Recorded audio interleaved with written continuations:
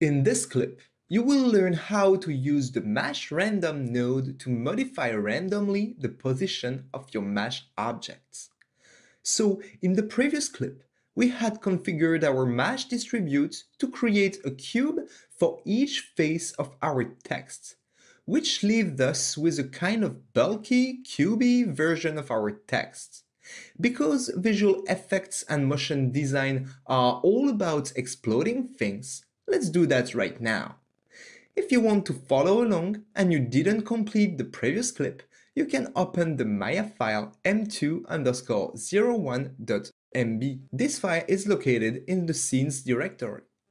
If I select my Mesh 1 in the outliner, I can see under the Mesh 1 tab quite a long list of nodes. This is all the operations you can do with Mesh. And trust me, with these 26 nodes, you can do all your creative dreams.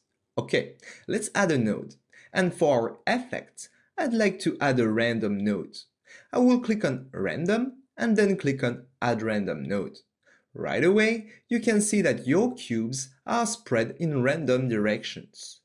Let's make it more obvious. Let's increase the position X, Y, and Z to 10.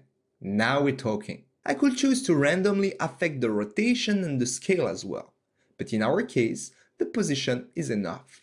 If you are not satisfied with the randomness, you can try other versions by modifying the seed here. Each node can be enabled or disabled with this checkbox here at the top. Now you can control the strength of this effect, and this tab here is in almost all mesh nodes. And as you can see, as I'm moving that slider, I can see my text being constructed or destroyed. And I'm sure you already understood. This is what I want to do here. Yeah, I want to animate that slider. Yeah, in Maya, you can almost animate any parameters you want. And this is how Mesh is incredibly powerful. Playing with all these sliders and animate them can quickly create amazing results. We didn't even scratch the surface of Mesh, but I'm sure that you already understood all the potential of it. Just with these two nodes we just saw, the distribute node and the random node, you can already create amazing things. Alright, let's do this.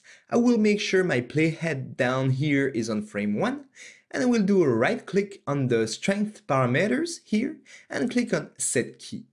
Now I will go on frame 50 and I will reduce this attribute to 0. Do a right click again and set key. Now if I scroll on my timeline, I can see these exploded cubes come together to form my text. Already a cool effect, isn't it? In what, 5 minutes? Alright. Now I'd like these cubes to be invisible at the beginning and appear at the building the text. Let's do that in the next clip. See you there!